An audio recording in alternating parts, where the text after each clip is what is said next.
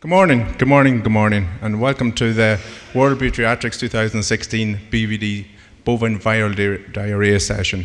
BVD is the only virus that gets its own sessions. The big and ugliest of all the viruses as regards cattle. My name is Ronan O'Neill. I'm head of virology out in Back Weston, which is our central laboratory. It's a few miles out in the country from here.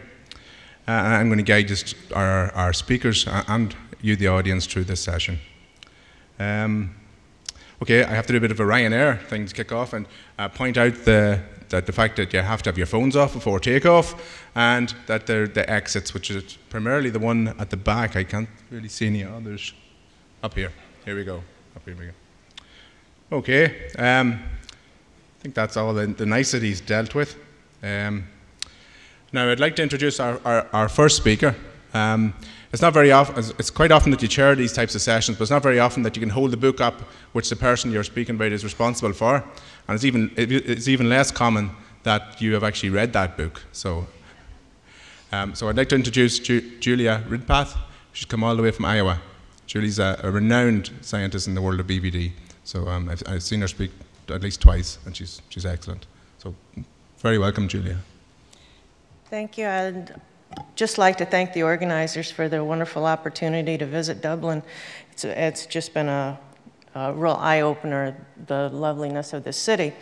Now, it's Wednesday morning. You've been through several days of meetings already, and I'm going to start out by talking about definitions. But before you start rolling your eyes, I'd like to share a sign. And I apologize for the quality of this. I took it through a bus window as we were driving around yesterday. And it reads, "No hipsters. Don't be coming in here with your hairy faces, vegan diets, and your feet and your tiny feet and your sawdust bedding. No, wait. Bad hamsters. No, I mean hamsters." Now, why do I start with that? Well, we have to define BVD. And if I say hamsters and you hear hipsters, we have a communication problem. And sometimes we have a communication problem, too, with defining what BVD is. So what's in the name? We have multiple presentations under a tent that we call BVD. It's reproductive disease, it's enteric disease, it's respiratory disease, but mainly it's immune suppression, and that's everything else arises from that immune suppression problem. We have multiple hosts. Well, it's called bovine viral diarrhea virus. Most even-toed ungulates will contract it. And we have multiple virus species. We have BVD1, BVD2, and HoBi-like virus. Now, originally, we're all, from the time of Linnaeus, we're all about taxonomy, because if we can define something, we can study it. And so, originally, we tried to define the genus within the pestiviruses by host. And this was problematic because the viruses can infect multiple hosts, particularly border disease virus. But BVD in itself, it infects a lot of different hosts. Designation to species based on clinical presentation, which was again problematic because, as we say, there's so many different clinical presentations that come under the BVD umbrella. Designation to species based on antigenic factors it worked, but they're not great enough. We can't really have serotypes as defined classically, and technically it's cumbersome. But fortunately, we could do phylogenetic analysis based on genetic comparisons, and we discovered that along with our original BVD1, we then had BVD2. And more recently now we have emerging putative species. It's not yet recognized by the taxonomic committee, called HoBi-like virus. Now, the taxonomy wonks really don't like this because the name HoBi comes from Horst Schirmeyer and his technician, Ho and Bi, for Horst and Bridget. And there are a lot of people that would like to call HoBi-like virus BVD3. I'm kind of resisting that, and I can tell you why I'm being such an old bat about that one, is that if you've already eradicated BVD1 and BVD2 from your country and you're trying to say you're BVD-free, if you would have to go back then and say you don't have any HoBi-like virus either, and you can't say that based on the testing you do for BVD1 and BVD2. There's also a whole bunch of trade regulations, vaccine labels that would have to be changed. So Right now, I'm sticking with HoBi-like virus rather than atypical bovine pestivirus or BVD3. So we have these 3 species. The first one reported was in 1946 in New York State, BVD1.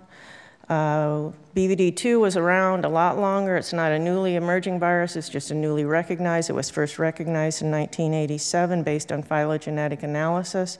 And then the HoBi-like viruses were first isolated in 2004, but from fetal bovine serum coming out of South America, but since then have been found in a number of other places in the world.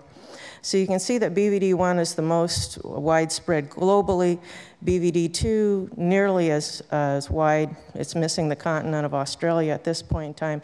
And HoBi-like virus seems to be more restricted at this point, but once again, a lot of our diagnostics will not recognize it, and a lot of what we were assuming in the past as BVD1 or 2 may actually be HoBi-like virus. A recent survey done in India where they assumed they were looking at BVD1 or 2 turned out to be HoBi-like virus, and that may even be the predominant BVD species circulating in the subcontinent. So the disease syndromes under that BVD tent include immunosuppression, and I can't stress that enough.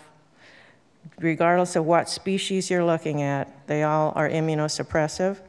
You can get respiratory disease frequently as the result of a secondary infection following the bovine pestivirus that caused an immunosuppression. You get reproductive disease, including everything from lost pregnancies to aborted pregnancies to congenital defects. You can get persistent infection. And a follow-up to persistent infection is superinfection causing mucosal disease. And you also have hemorrhagic syndrome as the most severe expression of the clinical spectrum under the BVD tent. Hemorrhagic syndrome so far has just been reported and reproduced with the BVD2 strains. There do seem to be some high virulent BVD1 strain, but so far under experimental conditions, they haven't replicated the high virulence of the hemorrhagic syndrome. That doesn't mean it doesn't happen, it just means we haven't been able to do it yet. Now, the other part of that unfortunate moniker, bovine viral diarrhea, is that it doesn't just affect bovine, and we shouldn't ever get the idea that it is only in bovine and that we only have to control it in bovine to get rid of the disease. It is found in a number of other species, and prominently wildlife species. Right now, we're still trying to figure out whether they act as a reservoir or they just are infected as they come in contact with domestic species, but we don't really know that yet, and in any control program, they're going to have to be taken into consideration. Experimental infections, the BVD3 species seem to be able to go in most comers. And then found as contaminant in cell lines. This is mainly the result of contaminated fetal bovine serum being used in research facilities. So far, although HoBi-like viruses were first detected as a contaminant of fetal bovine serum, they haven't been reported as a contaminant of cell lines to this date. That doesn't mean they're not there, they just haven't been reported yet. So, variation among the bovine pestiviruses, as I say, there are 3 species. They differ genetically and antigenically, but also each of the 3 species can exist as 2 biotypes, non-cytopathic and cytopathic. The non-cytopathic biotype predominates in nature. Most of what you're going to get out of the field outside of mucosal disease cases is going to be non-cytopathic. The non-cytopathic has the ability to establish persistent infection. And as I said before, they can range from low virulence to high virulence based on acute detection. As we've discussed over the years, there's no such thing as an avirulent BVD because they all can cause reproductive problems and they can all cause immunosuppression. So we have some strange dichotomy when we talk about low virulence BVD. That's just an acute infection. Remember that there's no BVD, that's your friend. Cytopathics are rare in nature. They're not able to establish persistent infections. They do cross the placenta, but at a much lower rate.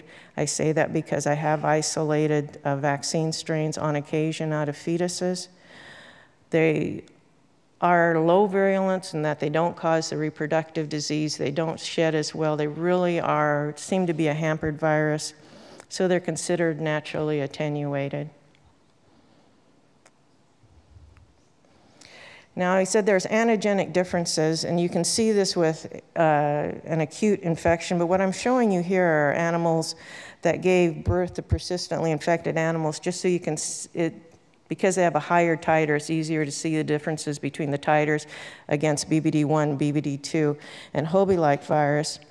The other reason I've slapped this slide up is there was a presentation yesterday by Dr. Roth where he was talking about serology and T-cell response and saying you can't go by serology, you can't establish broad spectrum protection just based on serology. You have to have T-cell, and T-cell may be more conserved. Well, what I would like to say about this slide, and I don't have a lot of time today, so I won't go into all the studies, but we took these animals that had given birth to persistently infected BVD1 and BVD2 calves, and we bred them again and then challenged them with HoBi-like virus, and I was able to get HoBi-like virus to the fetus of all those animals that had previously given birth to PIs. Those animals have both a T-cell and a B-cell response. Arguably, they have about as strong as you can get, stronger than you would get by vaccination because they've had such a long and strong exposure. So there are genuinely differences between these. I don't think anybody has done the experiment where they take animal heifer that's given birth to a BVD1 PI and challenged it with a BVD2 to see how broad that cross protection is. Antigenic relationships, once again, we say this is a slide that as a nearsighted man riding past on a fast horse. Don't want you to look at anything but the patterns. So we'll talk a little bit more now about subgenotypes. So you see there is some variation. This is a subgenotype 1A versus a 1B, a 2, and then HoBi-like. These are monoclonal antibodies made against the E2. They're neutralizing antibodies, so they're against neutralizing epitopes.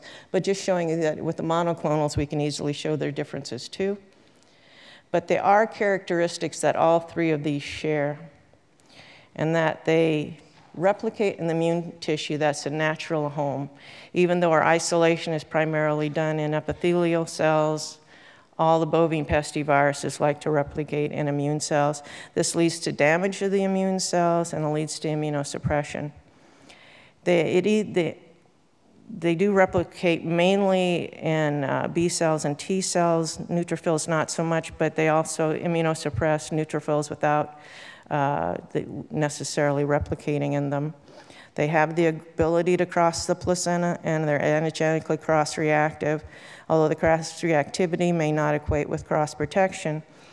And just as a side note here, I'm only talking about the bovine pestiviruses that we can isolate in culture. Right now, in the last year, they've discovered an atypical porcine pestivirus that was discovered with next-gen sequencing. It was not culturable, and even though we know it's there now, it's still problematic to culture. Ed DeBovie out of Cornell has been telling me for years that there's a non-culturable bovine pestivirus out there. So there may be more, and they may be farther out on the genetic tree. So say you can tell a microbiologist because they won't eat rare steak, they wash their hands a lot, and they don't sleep well at night. There are more pestiviruses out there, and we shouldn't be sleeping well at night.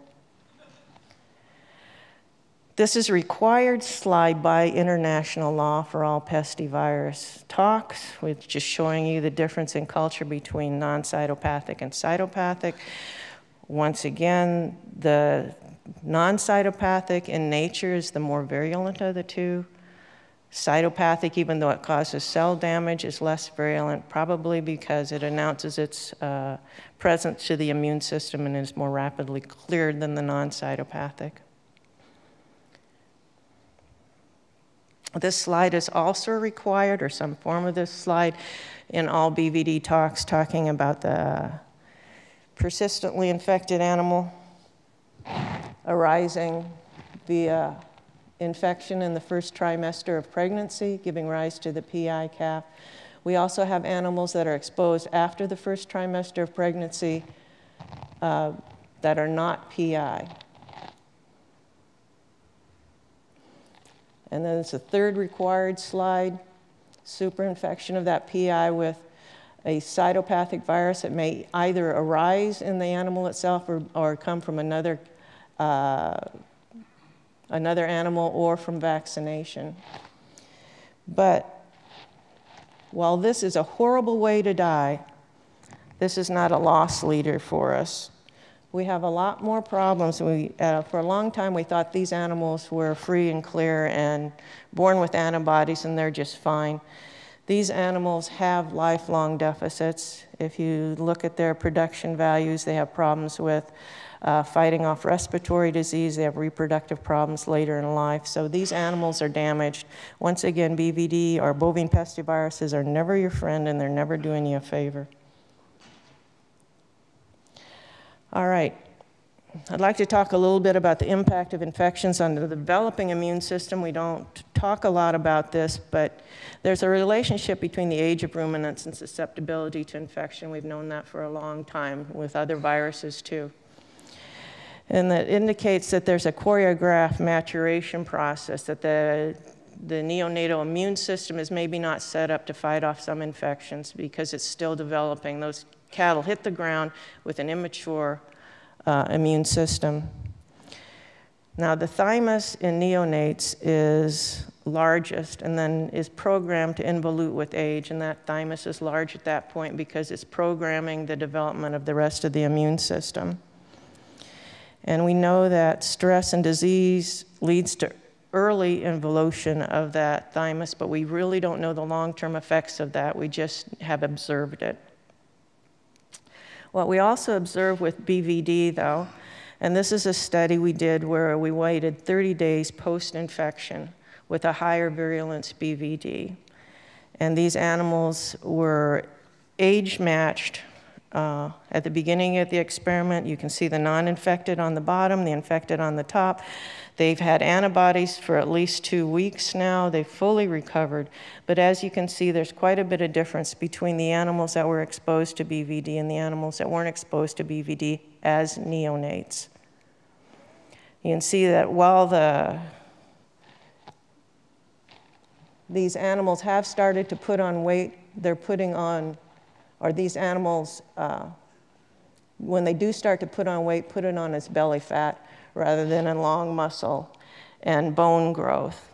So we have somehow introduced, either by stressing the endocrine system or affecting the immune system, these animals are not going to be normal. Once again, this is a high virulent BVD. I don't know if this happens with low virulent BVDs. The studies really haven't been done to carry out for the duration of animals' lives infections in the neonatal period.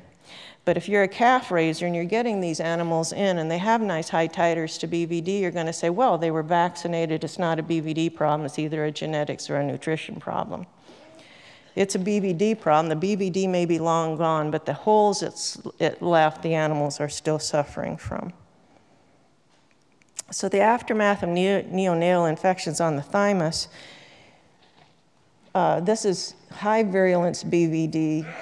And this is, we did a thymus weight. We also made that as a percentage of the heart weight, so we are correcting for animal size.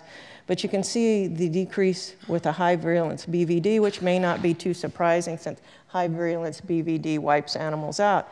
But a typical virulence BVD also results in a significant decrease in the size of that thymus. Now, that thymus is there for a reason. You can't wipe out for more than half of it and not do something to that animal. So the reason I'm showing you this is that we teach veterinarians that BVD, for the most part, are subclinical. You'll have subclinical BVD, and it's only when it becomes a respiratory problem because it's set up a secondary pathogen or becomes a reproductive problem that is causing problems for you in production. What I'm saying is we have this kind of damage is this kind of damage silent? We also see that with the HoBi-like viruses, one of the reasons I'm showing you this slide is there seems to be a pretty good rate of variation among calves on how much damage they're experiencing. So all pestiviruses given to neonates, this is what a normal thymus above the collarbone would look like. This is in exposed animals. So all of them, no matter what calf you put them in, you're going to have some type of damage. But you can see some animals only get 20 to 30% decrease. Some animals will be up here at 60 to 70%. We don't know why, if they're age matched with the same virus, why that's happening, except that it would be a host factor. So there may be genetic factors that make you more resistant to the type of damage posed by pestiviruses. Not only is that thymus smaller, that thymus, what is left, is not normal. This is using the Aperio system. So we do an H and E stain, and then we use an algorithm that gives you a color based on the density of the tissue there. So this is what normal tissue would look like. If we have red in there, that means we have normal cells. The yellow is more connective type tissue. So that's normal. That's BVD 1A, typical virulence, BVD 2A, typical virulence, HoBi-like virus, and a BVD type 2 high virulence. So these pretty much subclinical disease. We're losing quite a bit of the thymus, and what we have left of the thymus is not in good shape. So that's even with atypical, not severe. Once you get into the severes, we're wiping that thymus out. Now, maybe the animal's able to compensate for the loss of that thymus, but as I say, that thymus is there for a reason. If you're taking it out early, you're going to leave holes. So controlling bovine pestiviruses, your goal can be eradication or just limiting losses, depending on what your approach is going to be. The tools you have are detection, mainly been focusing on the persistently infected animal, which is definitely a need if you're going to go into eradication program, is to eliminate those PIs. But detection, we also have to think about other sources of infection, such as contaminated fetal bovine serum that's used in embryo transplants and in vaccine development. The fetal bovine serum is a unregulated industry for the most part. They are self-regulating, and I'm not throwing rocks at them or saying they're bastards. What I'm saying is they may not realize some of the damage they do. We know that the best way to pass a virus is blood to blood. So if you're taking serum, it's a blood component, and any virus that is in there is going to replicate in your system if it grows in tissue culture. Now, you can say, well, I irradiated that, so it doesn't matter. Well, if irradiation is 99.999% effective, which would be pretty good, and we know that levels aren't that good, and you have 1 million viruses in there, which means you have 10 to 100 viruses left. You put that in a bioreactor, you soon have high contamination with BVD. So irradiation, while it helps, is not a cure, and we have to constantly be testing our reagents and our biologics for that reason. And I'm not the only one who's had this experience. I've tested fetal bovine serum from companies, and it says on the bottle, BVD tested, and I found that it had live BVD in it, and I called them and told them, and they said, yeah, it said BVD tested, it didn't say BVD free. Buyer beware. And that was a major company. Vaccination is, of course, one of the tools that we have, and talk a little bit more about that. And biosecurity, I won't have much time to talk about that. I think some of the other speakers will be talking about that.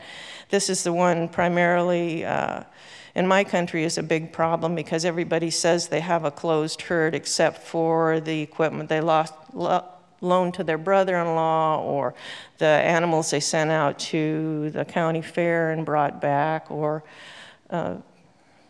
the colostrum that they bought from another farm to feed calves. So there's a lot of things to biosecurity, and I think some of the other speakers will be covering that better than I can or will. So Let's talk a little bit about vaccines. So the question is, which BVD pathogen are you vaccinating against? We've got BVD1, we've got BVD2, and we've got HoBi-like viruses, and within those we have multiple subgenotypes. So what are you going to use? And which clinical presentation are you trying to control?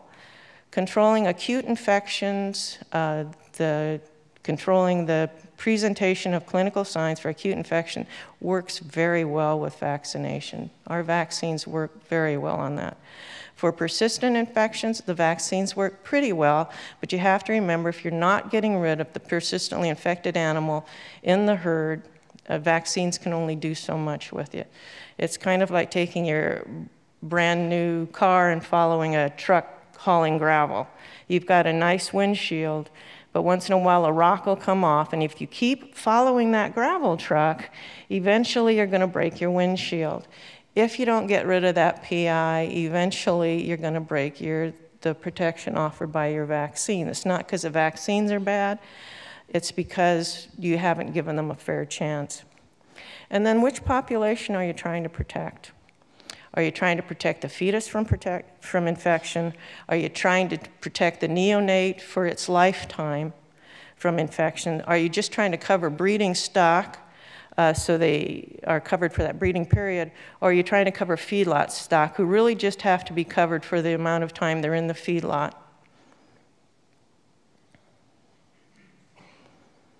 And so why do vaccines fail? In the United States, I have a little problem with producers because they want to throw rocks at the vaccine right away. And we do have good vaccines, mainly, or quite frequently, it's a management problem. You need time for the immune response to develop, at least 10 to 14 days, and that's minimum.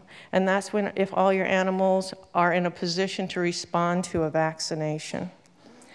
That is, we take a young calf, we wean it, we dehorn it, we castrate it, and then we vaccinate it all the same day, and then we wonder why we don't get 100% protection. We also have colostral antibodies in some of these animals. So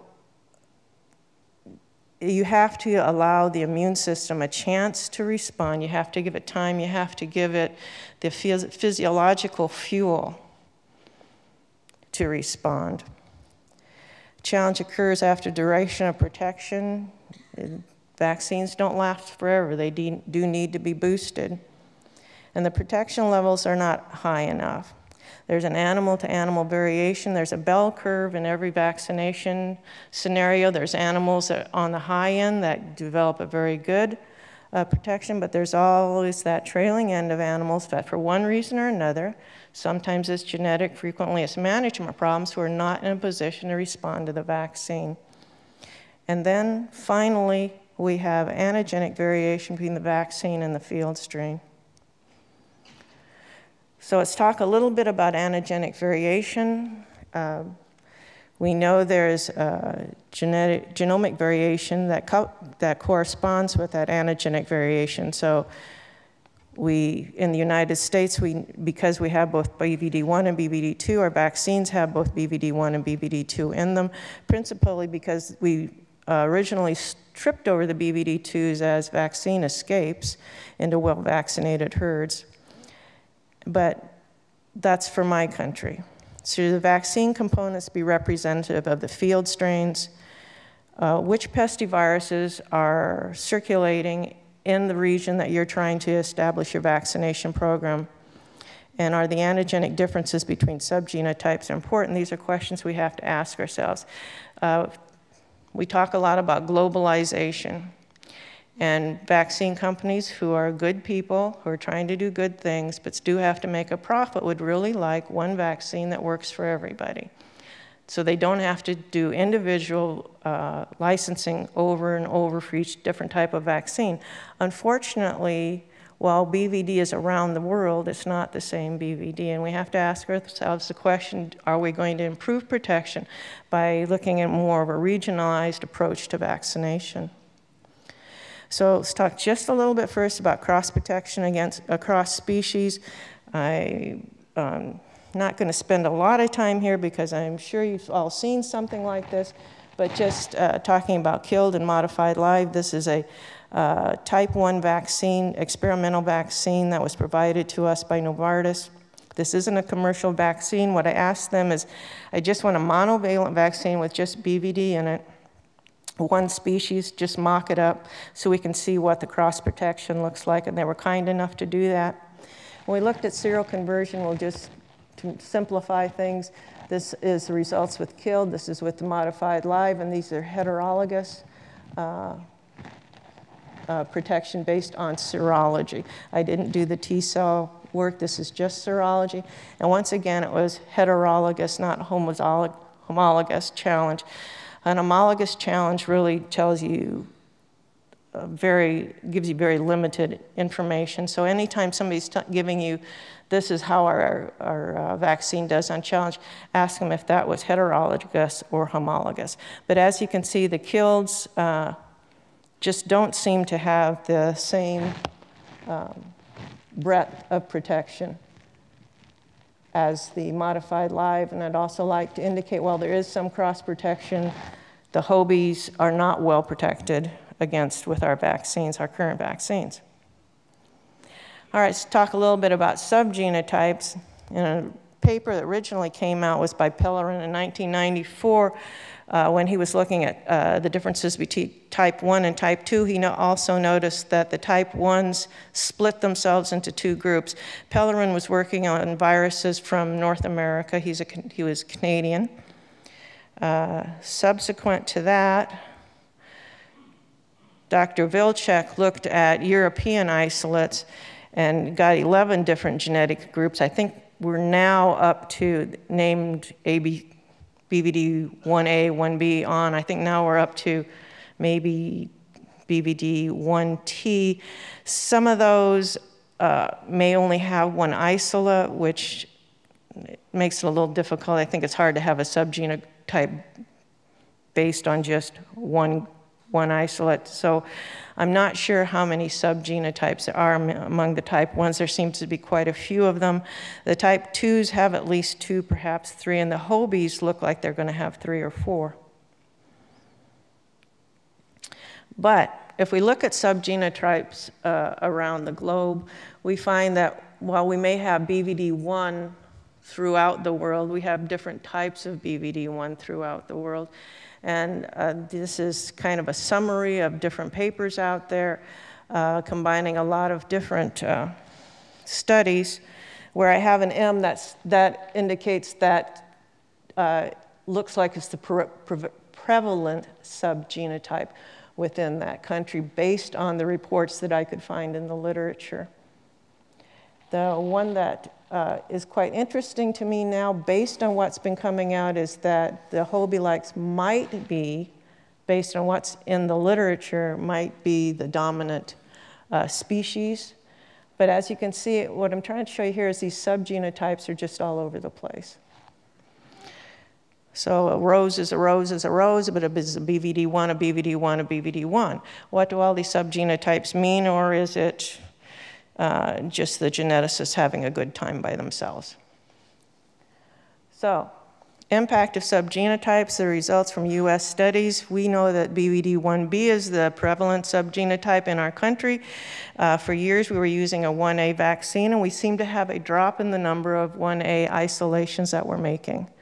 So we do think the 1As work pretty good against the 1As. The 1B rate has been the same over about the past 40 years. Antigenic differences, we'll go over them in a bit. We have serological response to vaccination. We get different titers against different strains. We have vaccine escapes, serological response to exposure, and BVD1Bs, persistently infected animals can mount an immune response to a BVD1A strain, showing that the immunotolerance for the 1As does not cover the 1Bs. So I'm going to show you some very old data, and one of the great things about being a really old broad is sometimes you hang around long enough that your results start making sense. When Steve Boleyn and I were working early on, we had the 1A vaccine. At that point, we didn't know that there was anything besides just BVD. We didn't know there were 1A 1s and 2s or 1As and 1Bs, and went back and took a bunch of field strains and saw how well they were neutralized using serum from animals that had been vaccinated with the current vaccines on the markets, which were a 1A. And we found that it divided them into 2 groups, and that's what we published, that there seems to be antigenic differences. Well, later on, I went back and I looked at those 2 groups, and it turns out those 2 groups were 1A and 1B. So the vaccine was working pretty well against the 1As and not quite so well against the 1Bs, dependent on the animal. There is animal-to-animal variation. These are just 6 different vaccinated animals, 1As in green, 1Bs in black. So there's antigenic variation that's recognized by vaccinated animals. Once again, this is B-cell data, not T-cell data, but I do believe it has some meaning here. If we just do classic cross-neutralization, we in the United States have 1A, 1B. Australia has 1C. We worked on this project with Dr. Kirkland out of Australia. He provided us with a number of 1Cs. We did cross-neutralization studies, and as you can see, I don't have HoBi on here. I have border disease as a different species out there. But as you can see, we have some good antigenic differences between those subgenotypes within the 1B. So are those differences meaningful? Well, we can get animals born persistently infected with 1B strains and herds vaccinated with 1A. This is work we did with Robert Fulton out of Oklahoma State University. And then Robert also did a study where he took animals that were persistently infected with 1B and vaccinated them with the 1A strains and got very good vaccine response. Well, in veterinary medicine, we like to say, first do no harm. Well, of course, we always do harm, or we don't always, but we frequently do harm in the hope of a greater good. So an animal that's been dehorned or castrated might not tell you it really appreciated what you just did to it, but in the long run of things, it's better for everybody if those things are done. The same thing is with vaccination. Vaccination is hopefully a short-term harm for a long-term good. You're actually challenging that immune system. You're pissing off the immune system in the hopes of getting a response that will protect it from something worse down the road. So there's some costs of that. There's increased metabolic costs of responding. There's indirect consequences of that upregulation. You may have some inflammation, some just general non-specific angering of the immune system. And then because you're using energy to do that, you may have a dip in growth or reproduction. I think most dairy farmers are familiar with post-vaccinal drop in milk production. So what does this mean? Well, with an adult, you hope they recover, and you hope you're not doing long-term damage for your long-term good. With neonates, it may be a little bit different, and that once again, that neonate, you've got an immature immune system that hasn't set itself up completely. And so what I'm showing you here is if we use a modified live vaccine and a killed vaccine and a neonate, in a neonate, this is a negative control. These are animals given a killed vaccine, modified live. It's not as bad as an animal that was given a live BVD virus, but this is the ratio of cortex medulla. Remember I showed you that stain with the red and the orange? This is basically how much orange you're seeing, how much damage you're seeing in those cells. So we're not wiping out the thymus with vaccination, but we're affecting the thymus with vaccination. Does this have long-term consequences? We don't know, but it is something to consider when you go into a vaccination program, is how you're going to treat neonates. So, and then I just want to briefly talk a little bit about typical BVD. Remember, we've talked about fetal death, congenital defects, persistent infection, enteric disease, respiratory disease, but predominantly that immune suppression. But you have people say, well, I don't have BVD because it doesn't look like BVD. Or I can't have persistently infected animals because I don't have poor doing animals. This is a study that we did with South Dakota. Actually, South Dakota didn't really plan to do this study. They bought a lot. They were going to expand their beef herd, and so they bought a lot of pregnant heifers. And one of those pregnant heifers brought BVD in to the final. As you go through this, they had 36 persistently infected animals born into their beef herd in South Dakota under controlled conditions. So it was a wonderful study for me, but not quite so happy for them. What I wanted to show you about this, there are a lot of things we found out in this study, but just to show you that 27% of those animals, of those 36 PIs that were born, looked perfectly normal, reached normal weights, and went to slaughter. So, and that was all with the same virus. This is how much variation you can get with virus, and the mucosal disease that took out some of them didn't bother others in that group with the same virus. So I don't think we can make assumptions that once you start having mucosal disease and that's walked through the herd, it's wiped out of the PIs. That's not necessarily true. And almost 1 in 3 animals were fine. So we talk, we always thought there's got to be some, maybe it's virus to virus variation that gives you more healthy PIs. It's probably something to do with host factors.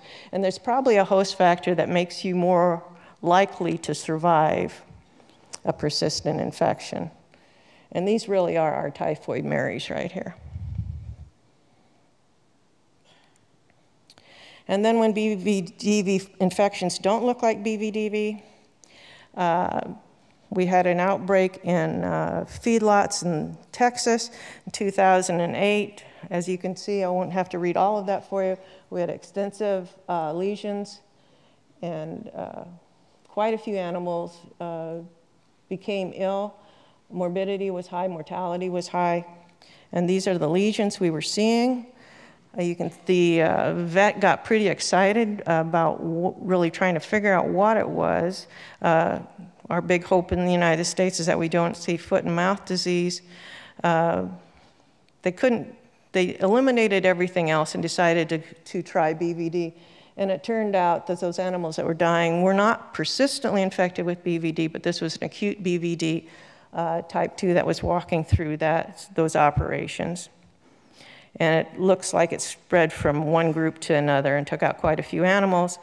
The next case I'd like to show you is late-term abortions and severe skeletal deformities. This is what we typically think we see with BVD as early-term abortions and then congenital defects in the animals that were born. What they saw in this one was late-term abortions and severe malformations. We had animals born without forelimbs, without jaws, without the back of the head. The veterinarian first on thought it had to be maybe a poisonous forage that they were eating. It was only after working through a number of other things they decided to look at BVD and found out that it was BVD, and this was a type 1 strain. So before I was talking about severity, this didn't seem to cause any problems in the dams, but it was certainly more severe in a reproductive pathogen than we typically see with BVD. So that range of virulence isn't just in acute, it may also be in reproductive disease. And then congenital tremor, which we commonly associate with hairy shaker syndrome. I'm not going to spend too much time on this, I'm running out of time. But we do see with BVD, and it's related to hypomyelination that's directly affected with BVD exposure in utero. And we don't know whether this is just within the first trimester or if this may be also an effect in later trimesters. Okay, so you can't go out and smell BVD, you can't go out and look at it and say that's BVD, you can't go out and taste it and say that's BVD. There is no typical BVD presentation. The clinical signs range all over the place. You can't rely on the history or post-mortem. The only thing you can rely on is diagnostic testing, and the only way to say that something is persistently infected is 2 tests at least 2 weeks apart. We've kind of forgotten that in the industry a little bit. With that, I would like to acknowledge some really important people in my life. John Neal, who's been my partner in crime for the last quarter of a century, Fernando Bauerman, who is a postdoc that worked with me out of Brazil, who's done a lot of the HoBi-like virus, Shali Falkenberg, who was a postdoc for me, went to work for a company, and now she's come back from the dark side, back into research, and will be my replacement come my retirement in December. And then I'd also like to announce that we will be having the 7th US BVDV Symposium, December 6th and 7th, immediately following the Crawdad meeting in Chicago. I'd like to invite all of you to attend. You can find more information at the Crawdad website. Thank you very much.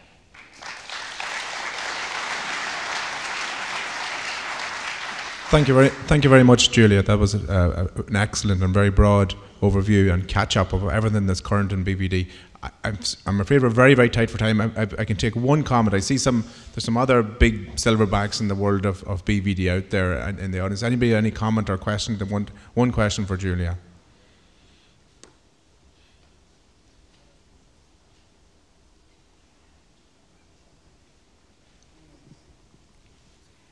Mike. Go ahead, Mike. Just a mic will come to Mike.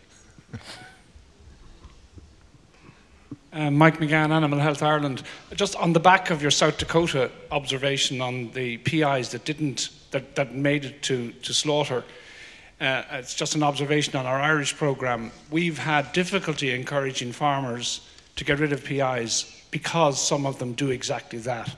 So it's just an observation. When you get to the stage of hopefully moving towards eradication, convincing farmers to do the right thing can be difficult because the BVD behaves like that, and then they tell us, oh no, you're wrong, we shouldn't be getting rid of PIs. It's just an observation and prompted by your South Dakota work. That's been our experience too, and we also have those animals for the 2nd and 3rd trimester exposures who aren't very good looking animals, and the producer's saying that's the PI, not this one. And we've actually had, I think a couple of years ago, the bull that won the Wisconsin State Fair competition turned out to be PI.